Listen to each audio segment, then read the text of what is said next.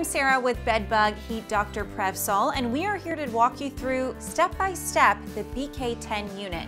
Now remember, all of our units are made right here in the United States to guarantee quality.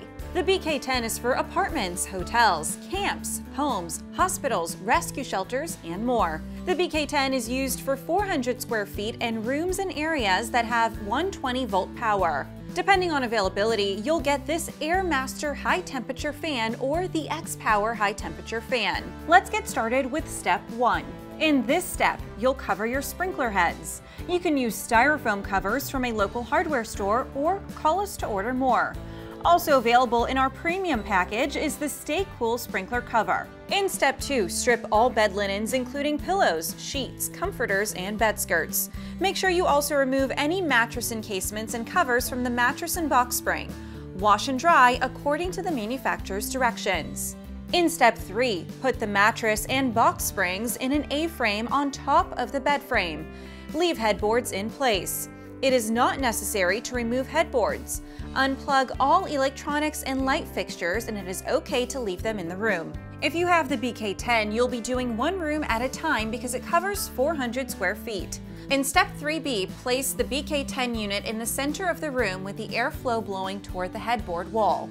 I just walked you through the bedroom setup, but if you're ready to move on to the living room, place the heater in the center of the room and use the fan to direct the airflow to circulate around the furniture.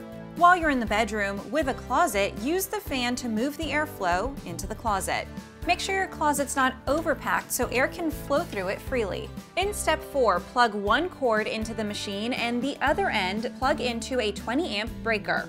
Repeat this with the other 5 cords using a dedicated 20 amp breaker for each plug. Not the outlets, but use the breakers. During the heat process, it is imperative that you are not stacking clothes, stuffed animals, or blankets in a pile. This process should be bagging up as much of this as possible, taking to an outside laundromat. If you don't have enough power, you may also use a generator. In step 5, cover all room vents, open all of the drawers, and close the bathroom door. In the last step, step 6, you are now ready to turn the power switch and fan switch on. Run the equipment until the temperature reaches 135 to 140 degrees. At that point, use your thermal gun to check your cracks and crevices of the coldest spot in the room.